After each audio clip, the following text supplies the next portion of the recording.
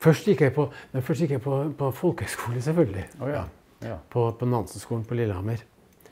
Det gjorde jeg. Det var jeg også fra 65-66, og så dro jeg derfra til Oslo. Men der, en av de som foreleste der var jo Finn Karling. Ja. Ikke sant?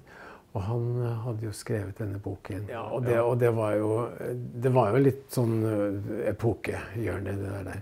Og jeg husker jeg fikk en samtale med ham. Han var jo en hel uke med oss på skolen og foreleste. Det var jo kjempeflott. Altså.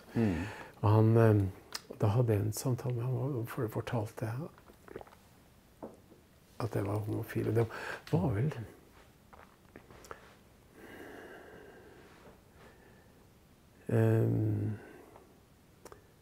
ja, om han var den første. Jeg fortalte det liksom sånn ordentlig åpent.